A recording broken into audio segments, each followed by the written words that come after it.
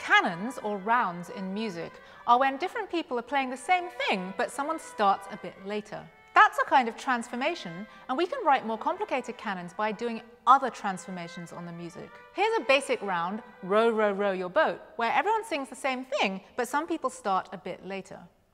Row, row, row your boat gently down the stream. Row your boat gently down the stream. Merrily, merrily, merrily, life is but a dream.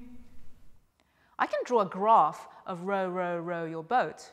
So this graph says that at time 1, I go row, and then at time 2, I go row, and then at time 3, I keep going, and so on.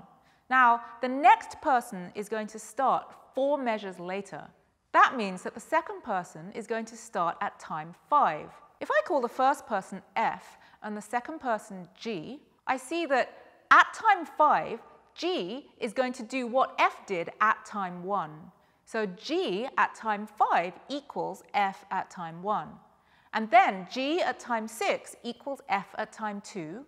And G at time 7 equals F at time 3, and so on. So that means that G at time t is always doing what F did at time t minus 4.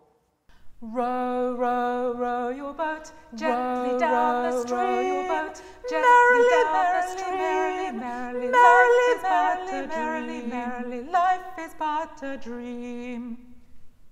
That's called a translation because we've shifted everything sideways without moving it in any other direction.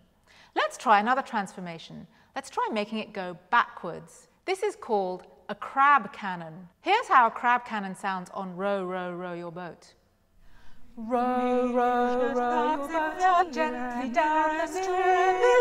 Merrily, merrily, merrily, life is but a dream.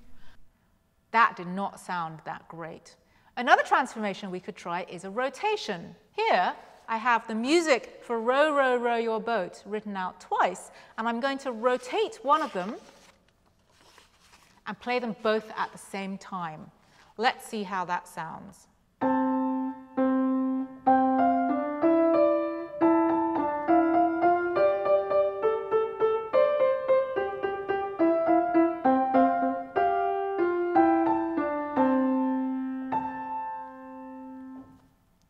That did not sound that great. But there is a mirror canon that was attributed to Mozart, although we don't think it's by Mozart anymore, which really does sound all right. And you can play it with one person standing on each side of the same sheet of music.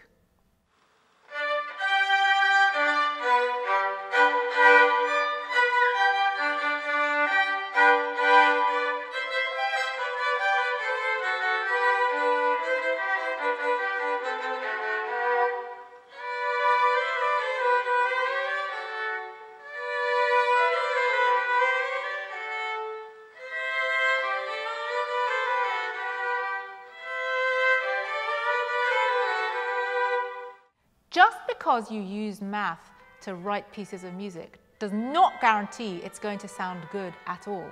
So when composers do use math and also it sounds good, something much more than math has happened.